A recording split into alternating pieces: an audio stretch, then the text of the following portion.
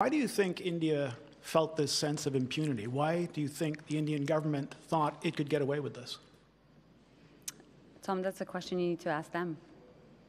So, but what I know is transnational repression, targeting dissidents is something that we see more and more in different democracies by states. And for us, it is a question of principle.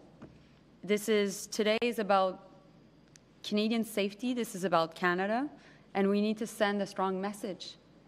And I hope also that we're sending a strong message to other Western democracies that are dealing with this, because this is not only happening in Canada. And so that's why I think it is important that Canadians are aware. It is important that India gets the message. Last question.